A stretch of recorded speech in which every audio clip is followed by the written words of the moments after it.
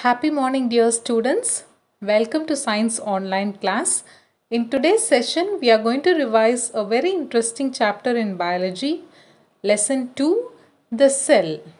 In Lesson 1, we studied that all living beings are made up of cells, and it is inside the cells that all the life processes, that is, the life functions and many reactions happen in our body. So that's why we say cell as the basic structural and functional unit of life.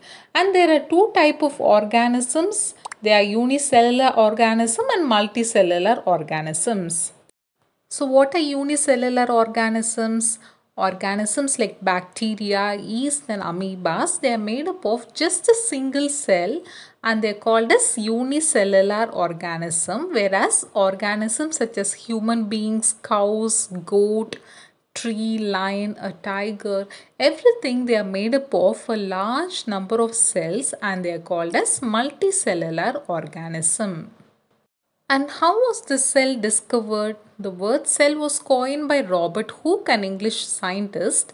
He designed a microscope to observe the minute objects. So what is microscope? Microscope is an instrument we use to observe or to see the microorganisms. While observing a thin slice of cork, a dry cork, one day, he found that it was made up of some chambers which he called as cells.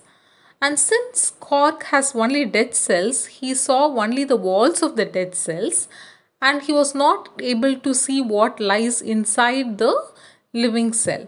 But after many years, many scientists they began to discover many newer type of microscope through which they were able to see what is present inside a living cell. Students, this is a picture of a microscope we use today. So now let's discuss the parts of a microscope. The important parts of microscope are eyepiece, objectives, stage and mirror. So we keep the specimen. What is specimen? Specimen is the thing we wish to observe. So we place the specimen on the stage. So did you notice the stage here? Yes. So we place the specimen on the stage and we have to look through the eyepiece. So eyepiece is actually a lens and there are two other lenses, and in some microscope there are more than two lenses, and these lenses are called as objectives. So the lens in a microscope, it works like a magnifying glass. Okay, you will be able to see the specimen larger. The specimen will appear larger. You can adjust one of the objectives so that the specimen is seen clearly. And there is a mirror below the stage. It helps you to, it directs the light. Okay, it directs the light through the specimen so that it helps you to see the specimen clearly. In the year 1672, there was a scientist called Antoine van Leeuwenhoek. He discovered a single cell organism in a drop of water, and from then onwards, there were many discoveries about a vast number of microorganisms. Next, we are going to revise the structure of the cell. So students, you can turn your books to page number 8 and have a look at the picture of an animal cell and a plant cell in your textbook. Students, a cell is a tiny sac which is surrounded by a thin skin or covering called as membrane, and inside the membrane we have a semi-fluid like substance, a semi-liquid like substance, and this is called as cytoplasm. And cytoplasm is mostly of water and it has a few type of salt and protein also, but the most important thing is many tiny structures called as organelles. As you can see in this picture, many structures called as organelles, they are suspended in the cytoplasm, and each of these organelles, they have a specific function. And now let's see what are the functions of these organelles. So before that, first let's learn what is cell membrane and what is a cell wall. The cell membrane is also known as plasma membrane. So cell membrane has got another name, it is plasma membrane. and it has the following functions. So the important functions are: first, it encloses the various organelles and cytoplasm. So what does the cell membrane do? You can look at the picture of animal cell. So you can see that the cell membrane encloses, okay, it protects or encloses or it boundaries the organelles and the cytoplasm, and it gives a definite shape to the cell. Okay, the shape to the cell is given by the cell membrane. And next, it regulates the movement of substances into and from the cell, which means only certain substances are allowed to enter or to leave the cell. So that's why we call the cell membrane as selectively permeable membrane. So selectively permeable membrane means it allows only certain substance to pass through it into the cell. So that's why we call it as selectively permeable. And fourth, it protects the contents of the cell. Next, let's revise about the cell wall. So the plant cell is enclosed by another layer. It is called the cell wall. So a plant cell has a cell membrane as well as a cell wall. And the cell wall is made up of cellulose, a kind of carbohydrate. So the cell wall is made up of a carbohydrate called as cellulose. And the cell wall has various purposes. So what are they? First, it gives a definite shape to the cell and it makes the cell strong and rigid. It protects the cell from injury. And the last one is the cell wall is freely permeable. So I have told you that the cell membrane is selectively permeable, which means it allows only certain substances to enter or to leave the cell, whereas the cell wall is freely permeable, which means it allows all the substances to enter the cell and to leave the cell. Next, we'll see about nucleus. The nucleus is the most important organelle because it is like our brain. It controls all the vital activities of the cell. And do you know what is the shape of the nucleus? Yes, you can look at this picture and say, yes, children, the nucleus is oval or spherical or round shaped, and the nucleus is enclosed by a membrane. Again, it is enclosed by a membrane called as nuclear membrane, and the nucleus is filled with a fluid semi-fluid substance called as nucleoplasm. So fluid inside the nucleus is nucleoplasm, and it has got one or two small bodies called as nuclei, which is suspended inside the nucleus. So what are the parts inside the nucleus? Yes, first it is covered by a outer covering called as nuclear membrane, and inside the nuclear membrane is a semi-fluid substance called as nucleoplasm, and two or more spherical bodies are floating there inside it. They are called as nucleoli. And the nucleus also contains fine thread-like structures called as chromatin network. Okay, the thread-like structure inside the nucleus is called the chromatin networks. So this is very important because the chromatin networks, they get coiled, they come together, they get coiled, they become shorter and thicker and form something called as chromosomes. The chromosomes are very important because it carries a large number of genes. So what are genes? Genes are the organism's hereditary characters. The characters of the parents are usually passed on to their children. It is because of the hereditary characters which are carried in the genes of the chromosome, and every organism has a fixed number of chromosomes. Next, we are going to revise about mitochondria.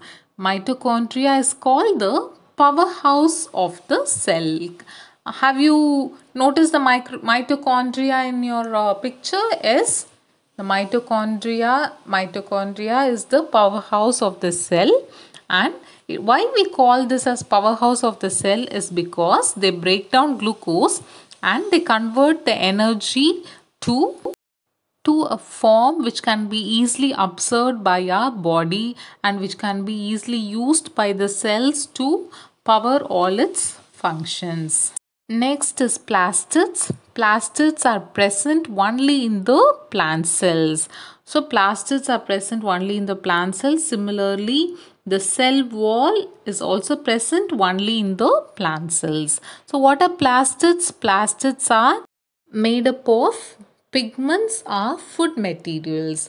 So there are three type of plastid. First one is chloroplast, second is chromoplast, and the last is leucoplast. So what are chloroplast? The plastids that have green pigments, they are called as chloroplast, and this green pigment inside the chloroplast is called as chlorophyll.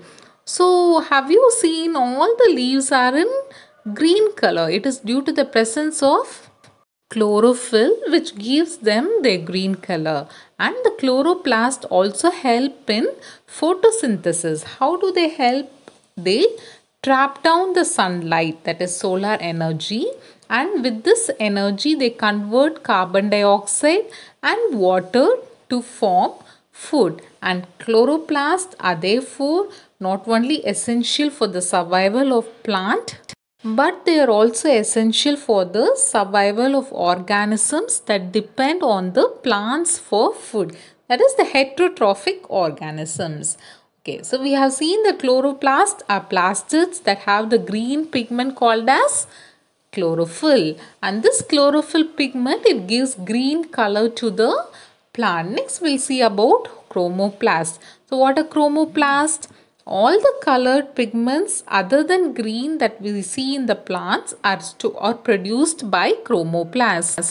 So other than green color, all the other colored pigments are produced by the chromoplast. For example, the red color of tomato, orange color, yellow color of flowers and ripe fruits are all produced by these colored plastids. That's why plastids are present only in the plants. And last one is leucoplast. So the leucoplast are colorless plastids. They are not, they doesn't have any color. The leucoplasts are found in the roots, the seeds and the underground stems like potato and ginger. So they do not give any color. Then what is their job? The important function is to store the food substances. For example, the leucoplast in the potatoes store food substances in it. Next, we'll revise about vacuoles. So, what are vacuoles? Vacuoles are structures that look like sacs or cavities, and these structures contain a fluid called as cell sap, and this fluid is comprised of water, sugar, salt and food materials and even waste materials. Usually plant cell, they have either one or two large size vacuole, like as you can see in this picture. Okay, the size of vacuole in a plant cell is usually larger. Why it is very larger is once the cell is mature, once the cell grows, the vacuole also grow along with the cell, and it will become larger and larger as more food and water and waste is accumulated in the vacuole. And once the cell is mature, the vacuole will take up most of the space of the cell. Okay, it will push all the other organelles and cytoplasm and nucleus to one side. So it is clearly given in your picture, plant cell picture. You can see the vacuole is very large and it has almost pushed all the other organelles to one side of the cell. And the functions of the vacuoles are: it maintains the shape of the cell, it maintains the balance of water in the cell, it store chemicals, food, water and salt. And usually animal cell have very small vacuoles, but plant cell have larger vacuoles. And amoebas, they have vacuoles to store food. And lastly, we are going to revise about cell division. So why is cell division needed for us? It is required for reproduction, growth, maintenance of the body and healing of the wounds. So do you know that our life starts as a single cell, and the single cell is formed by the fusion of the male cell and the female cell, and the single cell formed is called as zygote. Later the single cell divide into two cell, 2 become 4 and 4 become 8, and this is how the cell division goes on. And the zygote develop into an embryo, the embryo develops into a baby, and baby finally becomes a adult, and everything is because of cell division. And new cells formed by cell division, they are replaced by they replace the dead and damaged cells in our body. So children, constant replacement of the dead cells and damaged cells happen because of new cells which are formed by the cell division.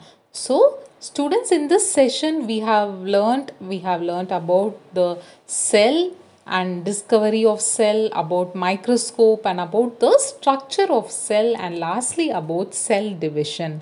So your assignment for today's session will be learn and copy lesson 2 notes neatly in your classwork notebooks. Students, whenever you get time, you read the lesson and complete the book exercise in pencil. And the answers for the book exercise will be sent to you in the evening. You can check it, you can counter check it and write the correct answers. Thank you children. Have a nice day.